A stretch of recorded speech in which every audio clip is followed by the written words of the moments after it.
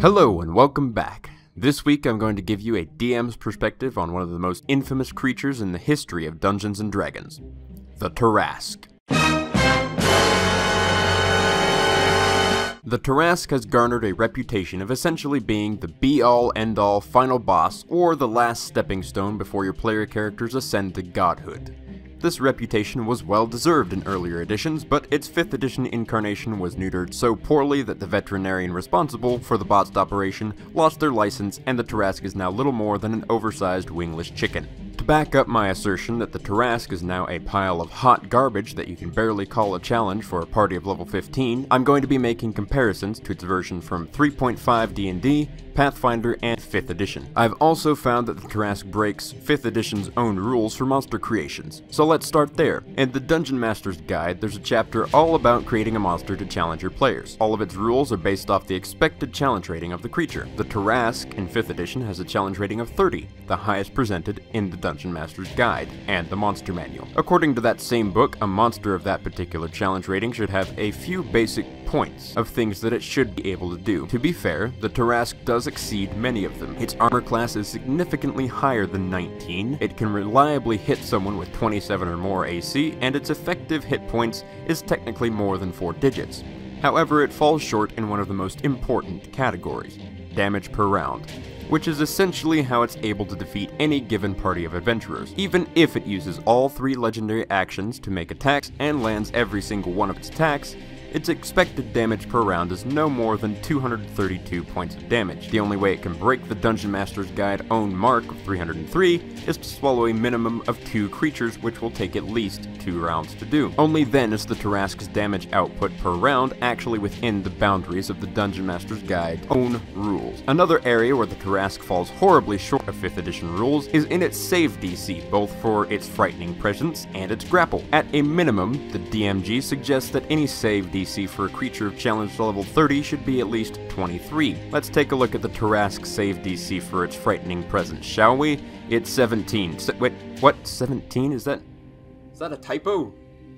Nope, that's actually 17. That's less than an adult red dragon, who is little more than half the Tarrasque challenge level. If you're going to tell me that a red dragon in the minimum age category for having a frightful presence is scarier to an adventurer than a beast called the Armageddon Engine, I'm going to have to ask you to put down the Hobbit and run for your life because the Tarrasque is coming to eat you. I also want to mention that the Tarrasque's grapple DC also falls short of the Dungeon Master's Guide mark, but it technically follows the Monster Manual's rules, so it begrudgingly gets a passing score of D-. Moving on from the Dungeon Master's Guide, let's just take a look at the abilities the Tarrasque has in the Monster Manual itself. Its base stats are spectacular, garbage, fantastic, understandably trash, horrible, and questionably bad, in that exact order. To make up for this, it has a lot of saving throw proficiencies, right?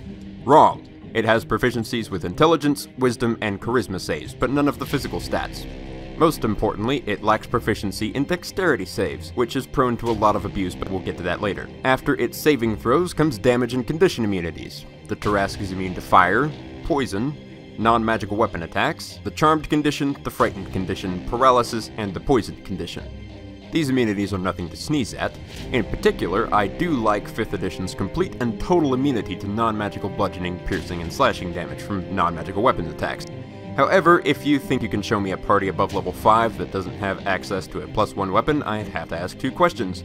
What is the Tarrasque doing in Middle-earth, and where the hell is Gandalf? Moving on, the Tarrasque lacks proficiency in any skills whatsoever, which is actually quite typical of animals with 3 or less intelligence, unless you count bears, cats, dogs, crabs, frogs, hyenas, lions, or vultures as animals. As far as its senses go, it's actually a really good thing that it has blind sight to deal with invisible enemies who can't roll above a 10 for their stealth checks. Continuing on, the Tarrasque has 3 charges of legendary resistance, obviously. If it didn't, it wouldn't be worth the ink on the page it was printed. The Tarrasque also, quite obviously, has magic resistance, the incredibly bland stepchild of spell resistance from Pathfinder and 3rd edition. It also retains its reflective carapace from earlier editions, but with much less of a chance to actually reflect the spells back at its caster. It also has the Siege Monster ability, which is practically useless outside of its one intended use, but it fits the theme of the monster so it gets passed. Two things of note, however, are completely absent from the Tarrasque's abilities. It has no ability to regenerate like it did in past editions, and its attacks are not magical. Let's start off addressing the less obvious problem. Why would it matter if the Tarrasque's attacks are magical or not? Oh. That's why.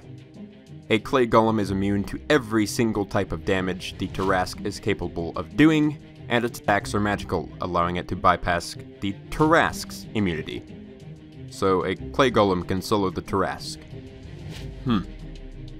What about its other incredibly important ability, regeneration? In previous editions, the Tarrasque was able to regenerate from a pile of ash, only to resume eating everything your players hold dear in an hour or less. It was also nearly impossible to permanently kill the Tarrasque short of divine intervention or the spell's miracle or wish specifically. More importantly, these options would only work if the Tarrasque was actually defeated first. The fact that it lacks this ability in 5th edition means that it's little more than an oversized Tyrannosaurus Rex. Before I move on to the next topic, I just want to mention one particular interesting detail about its reflective carapace ability and with the spells of 5th edition. Disintegrate and Finger of Death are spells that in previous edition the Tarrasque was completely immune to since they were considered rays and thus required attack rolls. In 5th edition, there is no such caveat for these spells.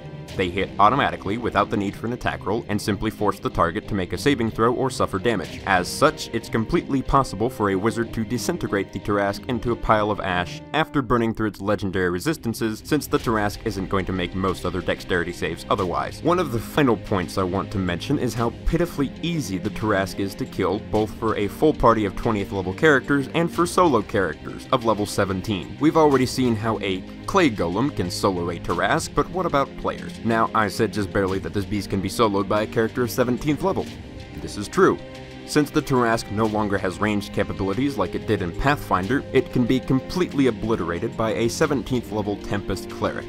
The Cleric has the ability to fly at will, permanently keeping it out of the Tarrasque's pathetic 10 to 20 foot range, and the Cleric can continually use the spell Call Lightning, which the Tarrasque's reflective carapace does not affect. This also takes advantage of the Tarrasque's garbage dexterity saves, and gives any cleric worth their slots in spellcasting a reasonable chance to actually hit the Tarrasque with every single bolt of lightning the spell is capable of creating. The cleric is never in any danger, the Tarrasque dies because it can't regenerate, and Armageddon is put on hold until a dark god resurrects the Tarrasque again. The Tarrasque can also be easily bested by a 17th level Bladesinger, or for that matter, any wizard with a +1 weapon because of a spell in Xanathar's Guide to Everything, Invulnerability. Normally this spell is actually kind of bad because it's vulnerable to a 3rd level spell called Dispel Magic, but unless there's a spellcaster on the same side as the Tarrasque that would dispel invulnerability from whatever player happens to be attacking the Tarrasque, that player is completely immune to everything the Tarrasque can do, except maybe their pitiful DC 17 Wisdom save on its frightful presence, but even that can only happen once. I think it goes without saying that the Tarrasque, as it's presented in the monster manual, would be a laughably easy encounter for any party of 20th level, since they have access to the exact same resources their lower level counterparts have, just with slightly bigger numbers. But fear not, for the Tarrasque can be made great through the use of one single phrase: homebrew.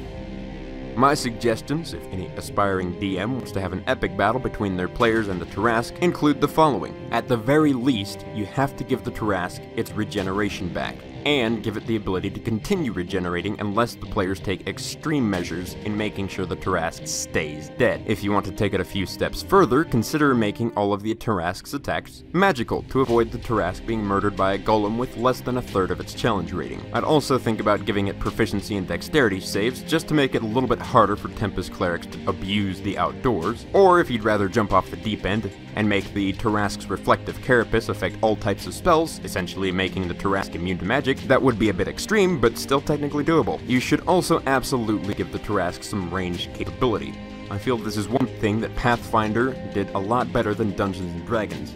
If the Tarrasque has no ranged attacks or some other way of dealing with enemies in 3-dimensional space, then the ability to fly completely trivializes the encounter. There also needs to be some way for the Tarrasque to deal with wizards who cast invulnerability.